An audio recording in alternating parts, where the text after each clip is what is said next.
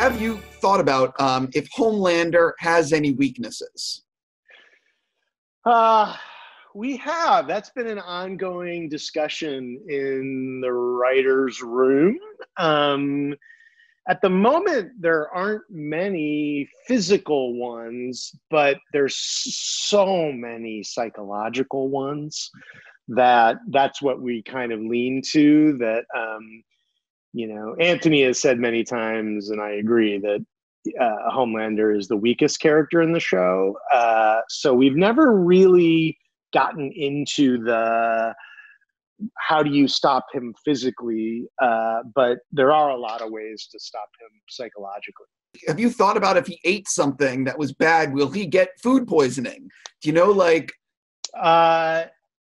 I don't think he will. I mean, someone just came up with a pitch the other day in the room of, is it even possible for him to get drunk? And I was like, I don't think so, actually. I bet it can't be possible.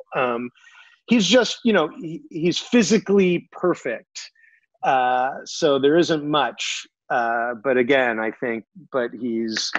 he finds his human vulnerability so hateful, and he hates that part of him, and he tries to subsume it, and yet it is part of who he is. And so he hates a part of him that he can't ultimately control, and so that kind of leads to a snake's nest of psychoses. So that at the moment, that is his current weakness.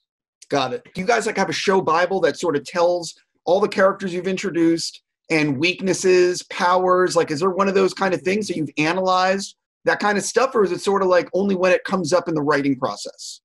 No, we have, our writer assistant, Logan, who's a really smart and good writer on his own. He keeps track of everything at any given moment. So